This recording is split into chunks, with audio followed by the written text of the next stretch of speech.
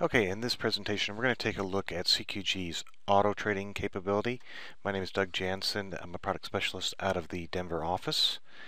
And what we'll do is we'll go ahead and trade this 2-minute crude chart. The two channels that you see in orange here is what we're going to execute on. So if it hits the bottom channel, we're going to buy and reverse our position at the upper channel and get short there. We will also use a money stop just in case the market goes against us. So in our formula window, I've already got part of the trade system set up. The long side is set up.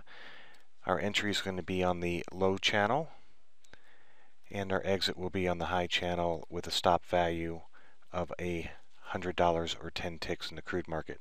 So let's go ahead and put the short side together real fast. Okay, so our entry signal is going to be a limit. We will get short on the upper band. And we will, of course, exit on the lower band.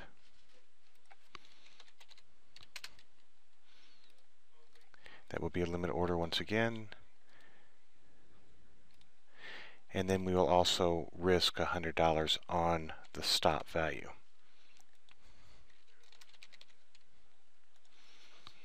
Okay, that's the trade system. Let's put it on the chart. It's called test 3. Currently we are short from, I'd say, a good 30 minutes ago. So let's go ahead and turn on the auto trader. I'm first going to give it a name, so we'll call it TST3. I'll put this into a simulated account.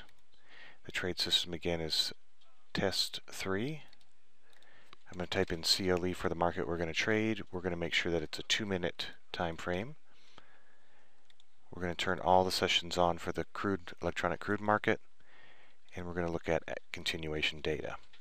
Alright, so we're going to go ahead and turn on the auto trading, and you will see some orders come out which are working the channels. The orange dots you see on the trading interface, I actually have the rounding set to round away from the market, so let's change that so it matches the actual orders. Okay, once again we're flat, so it's either going to get short when it gets up to 93.98, or in this case it hit 93.91, which we established a long position.